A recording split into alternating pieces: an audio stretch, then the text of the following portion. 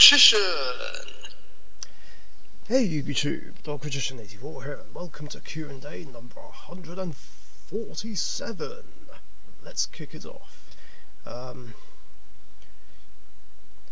mean, there's a comment about Gen X's. It's not a question, but yeah, that's cool. First questions are from John Cross. 1. Request duel, Neo-Spacians versus Elemental Heroes.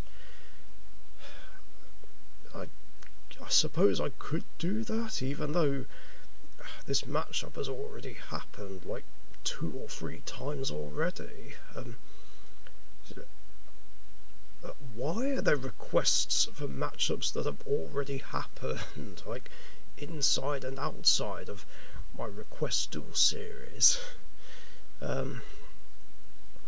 Another thing I should point out that I actually forgot to bring up last week was that it's not that easy for me to do requests right now, considering it's now just harder to meet up with people who'd be willing to help me do them. Plus it depends how well they know the deck. We'll see though. 2. What Yu-Gi-Oh products are you going to open in the future? I've already answered this question like 1,000,000 times. I don't want to answer it again. I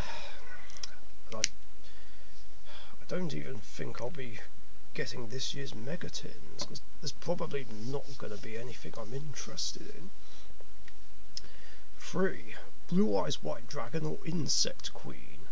Blue Eyes White Dragon all the way. 4. What is your hated link monster?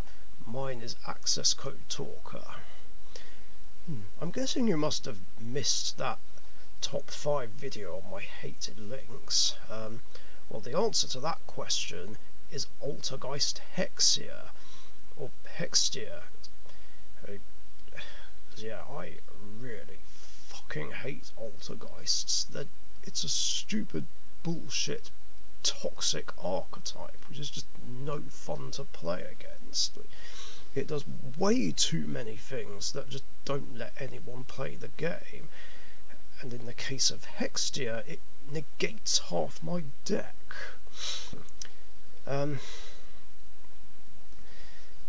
So yeah, screw that card. 5. What is the worst Yu-Gi-Oh product you opened? I'm not sure I can think of anything that's the worst product. I can tell you what products that were arch nemesis packs of mine. Legendary Duelists 5 and 7, because I never ever pulled Evil Hero Adusted Gold and the Ghost Rare Winged Dragon of Ra from their respective packs. It was so annoying. Duelist Revolution was also an arch nemesis of mine, because I hardly ever pulled any holos. In fact, the only big ones I remember pulling were one of the Unicorn Synchros, and in a big opening I did a while ago, I did pull an Ultimate Rare Effect Veiler. So that was cool, but I'm pretty sure that was like 5 years after Drev came out. I'm pretty sure Judgment of the Light was another arch nemesis of mine. That I've hardly ever pulled anything great from. That's all I can think of. 6. What is your favourite Earthbound Immortal and worst Earthbound Immortal card? I assume by worst you mean least favourite. Well, my favourite is actually a tie between Kukapakapoo and Asilapiscu. I just really like those ones the most. Kukapakapoo because it's a flame wingman, and it does damage regardless of whether it's attacking a monster or attacking directly, whereas a Silipiscu just bombs the opponent's monsters and does burn damage. Basically, Elemental Hero Absolute Zero on crack. Yeah, really like those. Whereas the least favourite would have to be Rakocha Raska, because it just takes so much to get full use out of its effects. I need to have some other cards on the field to, like, I think it was spin back, and discard the same number, and I need to be able to discard the same number of cards.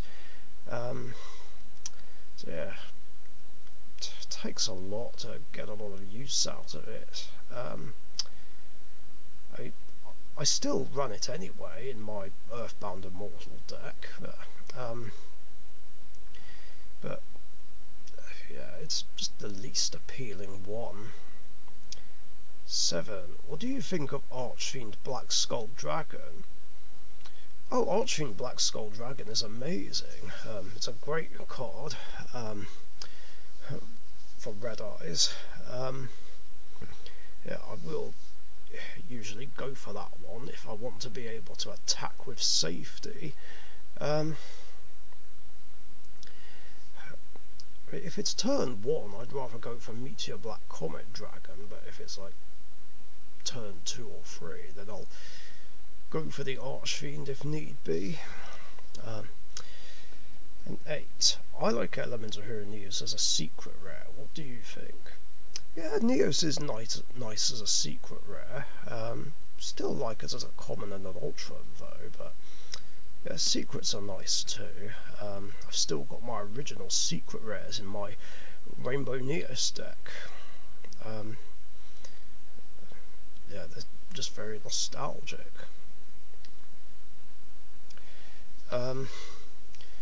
Next question. Oh wait, there's another one from John Cross. Did you see the eclipse yet? What eclipse? I don't know what you're talking about. I haven't heard anything about an upcoming eclipse. I'd need more information. Right, next questions are from Weber's 5. Got a bit tongue-tied, or does the mere action of having to say Endymion disgust you? No, Endymion doesn't disgust me. I mean, besides Mighty Master, I do like the archetype, and I've been playing the original ones like before the Endymion Pendulums came out. I just simply got tongue-tied, and you know, it's just something that happens if I happen to be talking too fast, or I just have trouble saying something and just get words mixed up.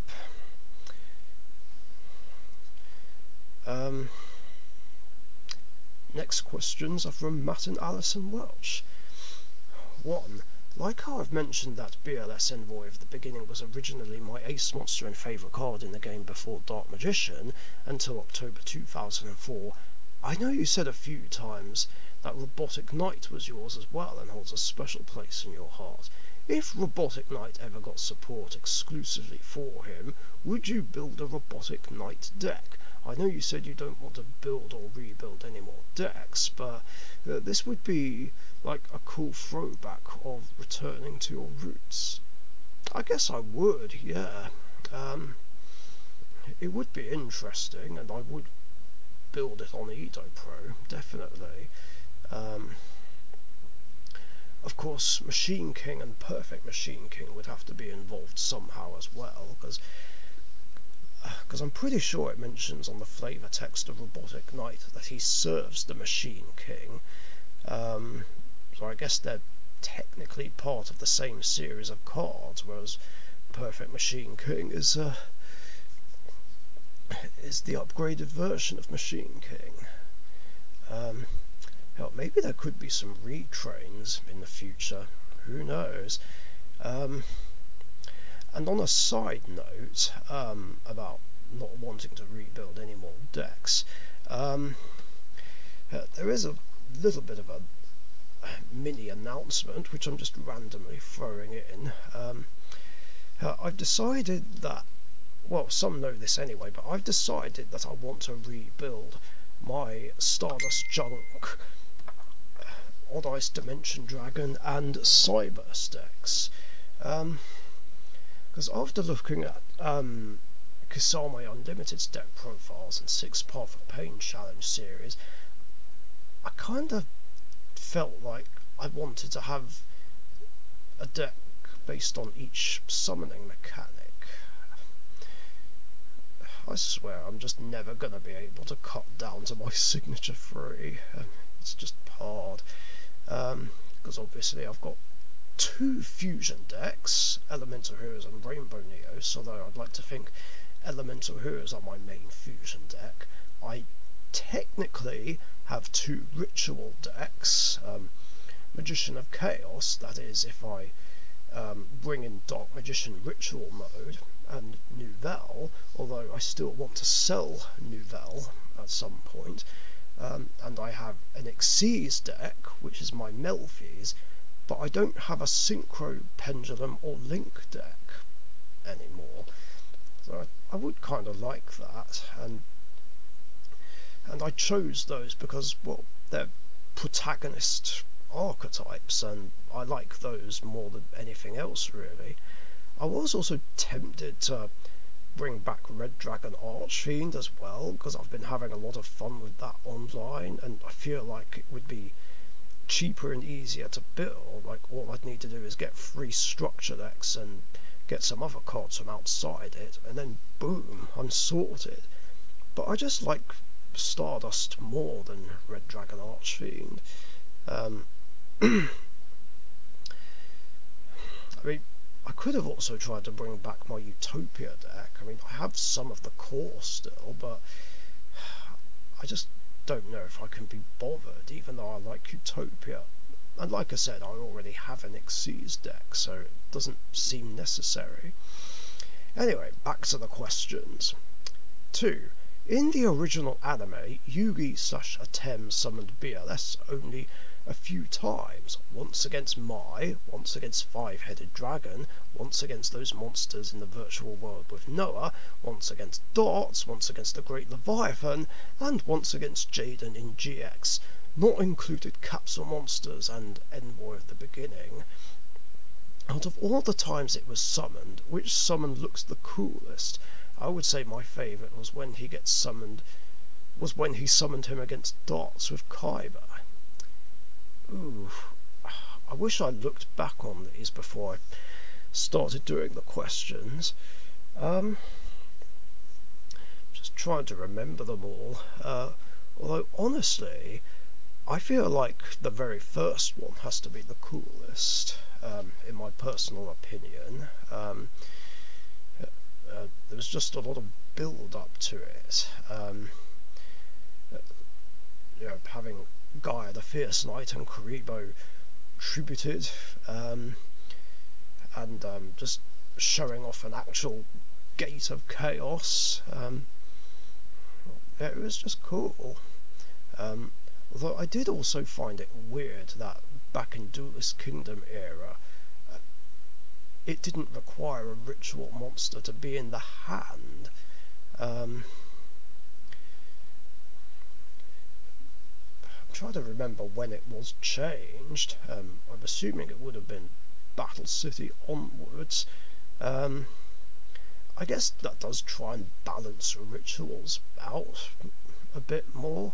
But then again, I'm pretty sure there are like a couple of cards that ritual summon from the deck.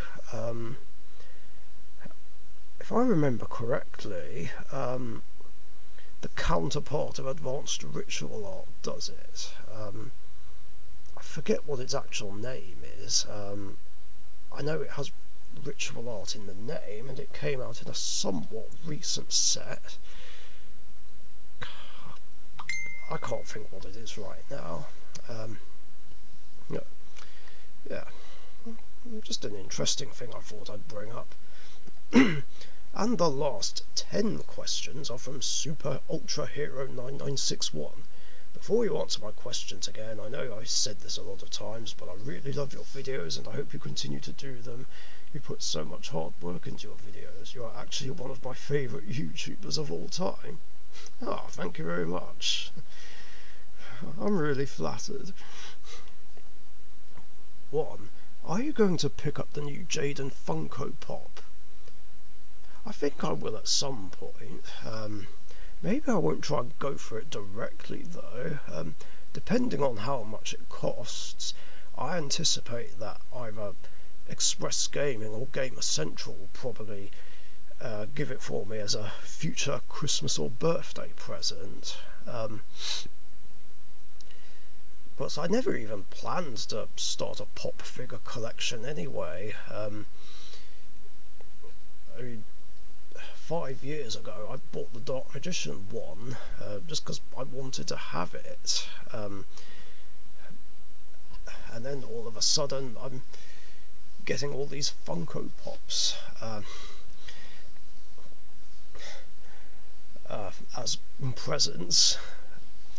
I hope I don't run out of room, plus I need to find a space for them in my new home once me and Emma are living together. 2. What did you think of the final duel of Yuma and Astral, and what did you think of the ending? Oh, I enjoyed watching it. It was one of the best duels of the series. It has to be among my top 2, definitely. I guess it made sense for Astral to use the numbers and not Yuma, well, apart from number F0. Yeah, it was cool having them summon pretty much all the monsters they've played throughout the series. Not all the numbers though. Shame really, but it was still enjoyable. And the ending was good for what it was. Everyone came back thanks to Astral and the Numeron code. Shame that the ending was kind of ambiguous, because there was this other big threat, and Yuma and the gang all go off to help Astral. I mean, it would be nice to see some sort of follow-up to that. I mean, even if there isn't a spin-off for, like, Zexal, there should at least be another movie where they're involved. And have Yuma team up with all the other protagonists. I mean, I know I've said it before, but I really want to see Jaden, Yugi, Yusei, Yuma, Yuya, and Playmaker team up against a bad guy somehow. I mean, I know friends would prefer a follow-up to Dark Side of Dimensions, but you know, a team up of anime protagonists would be great to see again, just because I really loved Bonds Beyond Time that much. I mean, like I said before, that was my favourite Yu-Gi-Oh movie out of all the ones we've got. Or even if we don't get that, then I would like to see a Yu-Gi-Oh GX movie. I mean, we've already had a couple for the original series, so let's give GX some love, shall we? Anyway, 3. Do you think they'll ever make a Shining Flare Wingman Funko Pop? Do you think you will pick it up? Ooh, I don't know. I mean, I would love to see that, and I would gladly try and pick that up, but I'm not holding my breath for that one. I don't know if it will happen, because it's not a monster that's been played in GX as much as I would have liked to see it, I think. I mean, how many times was it summoned anyway? 3 times in Season 1, 3 times in Season 2, so 6 so far. Hasn't been summoned at all in Season 3, and twice in Season 4, so that's 8 times. So I don't know. I'd love to see it, but I don't know if it'll happen. 4. What is your favourite Utopia form? Or wait, did you meant to write forms? Or is it just form? Mine being Utopia and Utopia Ray V and Utopia Ray Victory. Well, I've got 3 forms as well, one being the original, because it is my favourite number, whereas another favourite form is Utopia the Lightning, which is my number 1 favourite Xyz monster, although it is also a love-hate card of mine. I mean, I like using it myself so I can attack with safety, but I really hate it when it's used against me. It's so annoying, turning off Mirror Force, and even the Magician Girls. I mean, Utopia the Lightning is an anti-Magician Girl card. So annoying if that comes up, but yeah, I can't really hate it, not really. Unlike George from DU. And it's funny you should mention Utopia Ray Victory, because he's a form that I really like as well.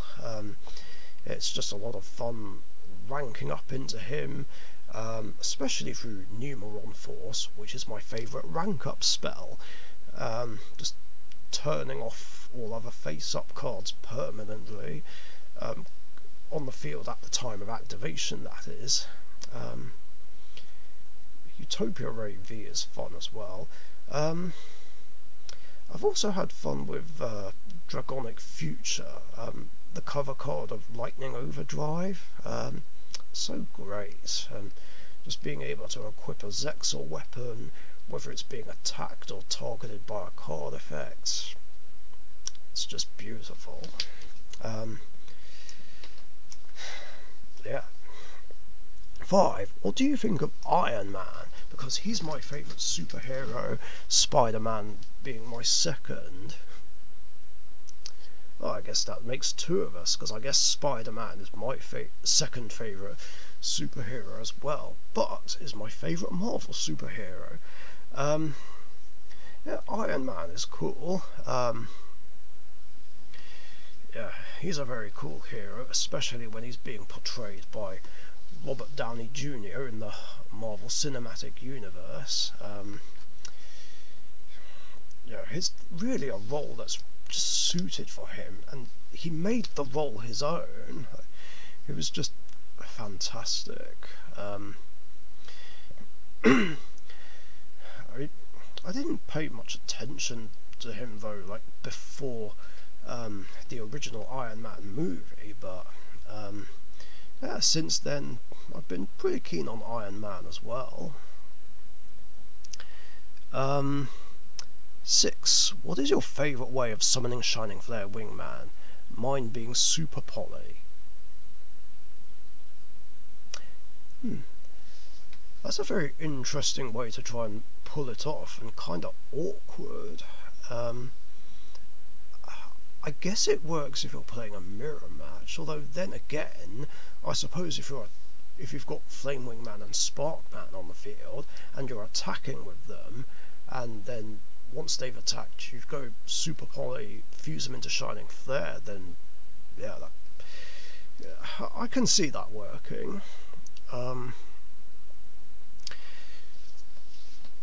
Whereas my favourite way of doing it is through Miracle Fusion, another of my favourite spells. Yeah, Miracle Fusion's just such an amazing card to top into late game, and then bust out Shining Flare Wingman, attack over a monster, a biggish monster, provided Shining Flare Wingman can overcome it, do damage, and it's just game over. I've done that many times in all the years that I've played Elemental Heroes. Yeah, so great, and you know, I still love being able to play 3 copies of Miracle Fusion in my deck. I mean, I can see why other hero decks prefer like 1 or 2, but I feel like in a pure, proper old school elemental hero deck, 3 should still be played, like absolutely. 7. Do you like it when Shining Neos Wingman and Shining Flare Wingman are briefly on the field? To me that is pretty sick, both the original and the new one working together. Yes, I do like it when that happens. I've managed to pull that off in duels a few times, not that much, but I've done it a few times, and yeah, it is a beautiful sight to see. 8. Will you do some Yu-Gi-Oh! Reaction videos? I mean, maybe I could. I mean, I technically already do, because I still do ban list reaction videos. Although I don't see much point doing those anymore, considering I'm not playing the normal current format. And like I keep saying, I only keep doing it because everyone loves my ban list reaction videos, so I'm literally just doing it for you guys. I don't know what else I could react to, really. I guess it depends.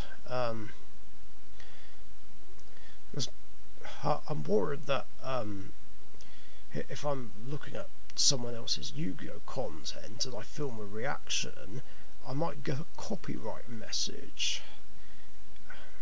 Then again, I suppose I could ask beforehand, but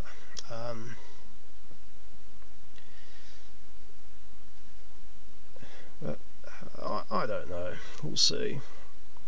9. What is your favourite colour? Mine being red. My favourite colour is blue, and that's purely because of Sonic the Hedgehog. Oh, do you guys like this Lego figure? It's another birthday present, or a souvenir from my younger brother. Yeah, big fan of Sonic, even though I'm behind on all the video games. I do have a second favourite colour though, which is black, purely because I'm part goth. I was fully goth at one point. I mean, in 2006, after a breakup, I went into a full-on gothic phase. Although, like, in more recent years, I just think of myself as part goth. I still listen to like heavy metal music and what have you, but I listen to other types of music as well. It's very diverse, and there are times where I will wear more colourful clothes, which is kind of a necessity in hot sunny weather, because it just sucks that black clothing absorbs heat, and it's like, fuck my life. And to quote that meme that's been on other social media, why am I like this? And 10. What do you think of Odd Eye's Pendulum Dragon? Because that's my favourite card, an ace monster. Oh, it's your favourite card, an ace monster. Okay. Yuya is my favourite character. So you're a big Arc 5 fan. Fair enough. Yeah, I like Odd Eye's Pendulum Dragon as well. He is actually my favourite pendulum monster, and Yuya is a favourite character of mine.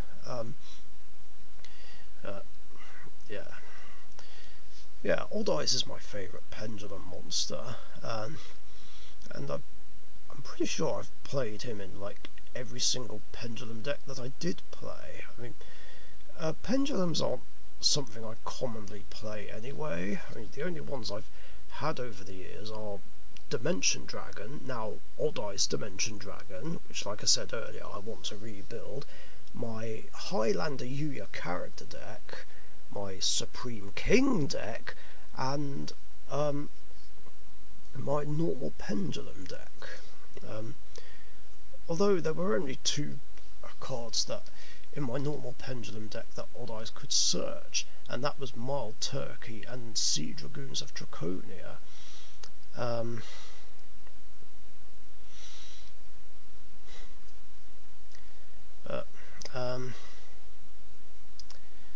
But yeah, you'll be in for a treat once I've put my Odd Eyes Dimension Dragon deck back together, that's for sure, in terms of games.